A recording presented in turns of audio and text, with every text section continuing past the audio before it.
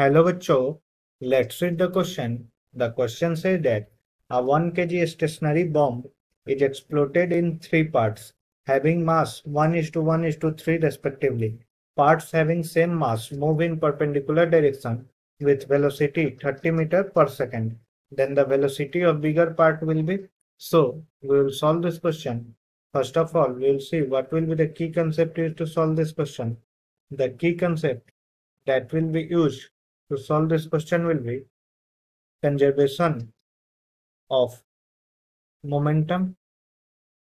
Now, since no external force is acting on the bomb and the bomb was initially at rest because it is at a stationary, so initial momentum Pi that will be equal to final momentum.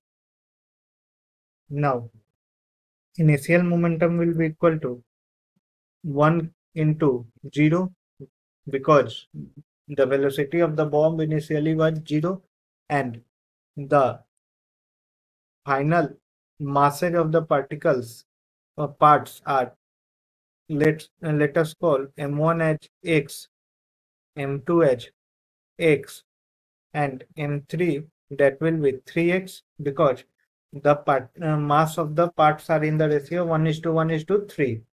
Now we have been given that parts having same mass move in perpendicular direction with velocity 30 meter per second. So if we say m1 move with velocity 30 I-cap, so m2 will move with velocity 30 j-cap because the velocity should be perpendicular, and the velocity of bigger part, let us call it at v.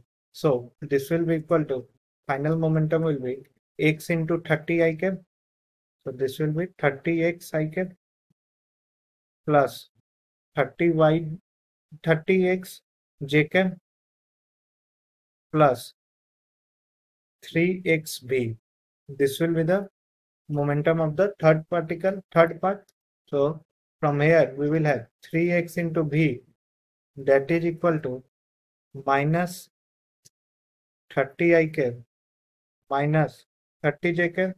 Now if we take magnitude, sorry, minus 30x I-cap minus 30x j-cap minus 30x I-cap minus 30x j-cap. So if x gets cancelled, so we will have 3v is equal to minus 30 I-cap minus 30 j-cap, or v is equal to minus 10 I-cap minus 10 j-cap. So the magnitude of velocity of the bigger part that will be root over 10 square plus 10 square, that is 10 root 2 meter per second. So the correct option is option A. Hope you all understood it well. Best of luck.